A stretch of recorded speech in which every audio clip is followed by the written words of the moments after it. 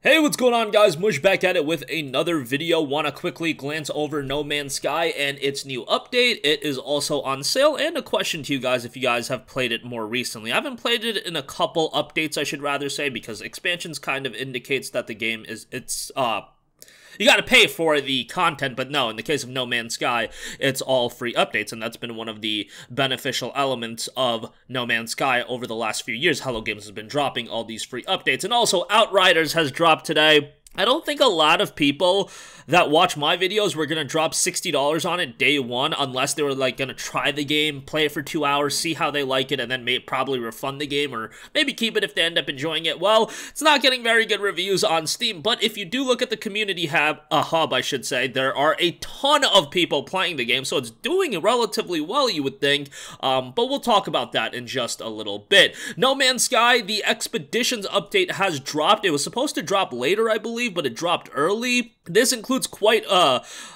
batch of new content. Shared expeditions. Each of these events start from a fixed point in the universe, bringing the whole community of travelers together to embark on a shared journey, so that's kind of cool, adding like a little bit more community focus. Milestones and phases. Progress through exploration milestones to earn rewards, meet up with fellow travelers, and experiment with new ways of playing No Man's Sky. Target Sweep mode, a new extension to the analysis visor. Target Sweep brings a new element of exploration gameplay to missions. Use survey techniques and exploration skills to uncover mission destinations. Mission overhaul. Core and optional missions have been overhauled to include the target sweep mechanic as well as a large number of other improvements. You also have weekend missions. Weekend missions have been re-enabled. These procedurally generated missions unite the community around a common goal and offer a large amount of Quicksilver as a reward. UI and HUD overall has been added as well, a UI and HUD overhaul, I should say. Balance and quality of life changes, rendezvous points, exclusive new rewards, seasons, cross-save rewards, bug fixes, and performance, and even more on top of that. So quite an update for No Man's Sky. It's 50% off as well for $29.99 right now. It often goes for this price, but this is a pretty good deal for the game. Let me know if you've played the game over the course of the last few months, because I played it a few updates ago. I didn't play it, obviously I haven't played it since Expeditions. I didn't play the last one, nor do I think I played it the one before that. So we're talking over a year or so. And I had my fun with it, but it's not a game that I was going to sink, north of 100 hours into. I just don't do that with a lot of games. But I don't know, I randomly, this update came out and I got the itch to play No Man's Sky. So let me know. This on VR as well, insane on PlayStation 4. So that is something to note as well. Pretty trippy experience if you have a VR headset on a PS4 or, a buddy has it, whatever. That's something I think everybody should try out. $30 again on Steam. So outside of that, Outriders is out today. It is seeing mixed reviews on Steam. Not very good. 299 user reviews, 44% positive. So I haven't played the full release. I played the demo, and the demo ran perfectly fine for me, but it's looking like, based on these reviews initially, people are not fond of the port. Which is unfortunate. However, the game is seemingly still doing very well from a commercial standpoint, as there's 110,000 people in game right now. Whenever a PC new release gets north of 100,000 people online at once, that's pretty good. I don't think Persona 4 Golden hit that, although that's an unfair comparison. P4 Golden was a $20 re-release. We're talking about a big budget new game here, but that's one off the top of my head that I remember. But north of 100K, just generally speaking, that is a very, very good number to hit. It's not extraordinary, that's not, top tier or anything like that. It's not like a Cyberpunk 2077 or anything like that, but it's still a very respectable number. And what I noticed leading into the release of Outriders was there was a high level of interest in the game.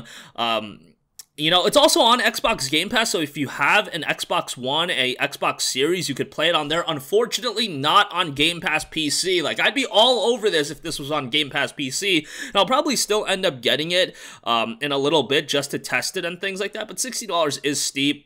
And who knows, it might end up on Game Pass PC in a couple of months. I see a lot of people predicting that, and that would be really, really unfortunate if you drop $60 and then in 2 to 3 months, it's just on Game Pass PC. That's always something you have to think about when you're buying these games now, man. When are they going to end up on a subscription service, or how quickly are they going to go on sale, and are you going to be kicking yourself in 2 to 3 months? Definitely something to consider. But the initial reception of the game from the Steam reviews, which you always got to take with a grain of salt, mixed reviews, 44% positive, but seemingly ton of people playing it right now, and I will probably end up jumping on it, as well as a couple of my buddies actually said they're interested in playing the game, so we might jump in on it together. We'll see.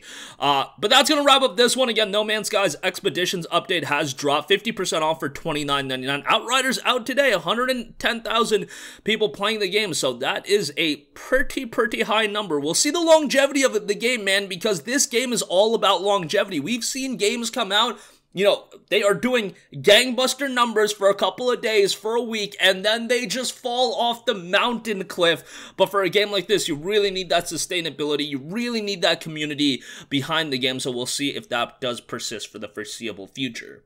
And even with this one, Outriders isn't really, it's not going to be as important for it to have a large number of players because it is a co-op game, but you would still want a sustainable user base just to indicate that people are, you know, into the game, because this is a game that you would think is going to thrive on longevity for quite a while. But let me know your thoughts in the comment section down below. As always, thanks for watching, and I'll catch you guys in the next one. Peace out. Hey, what's going on, guys? Mush here again. Hope you enjoyed the video. As you guys might know, YouTube's notification system is sometimes a little bit wonky, even if you're subscribed to the channel. Maybe you're not abundantly aware that I uploaded a video. To remedy that situation, make sure you hit the bell notification button. This way, whenever I upload a new video, and I try to upload as consistently as possible, you will be notified directly of the upload, and you can watch it as soon as it goes live. I would really appreciate it if you guys hit that button so you can stay up to date with all of the content I'm posting. But as always, guys, thanks for watching, and I'll catch you guys in the next one. Peace out.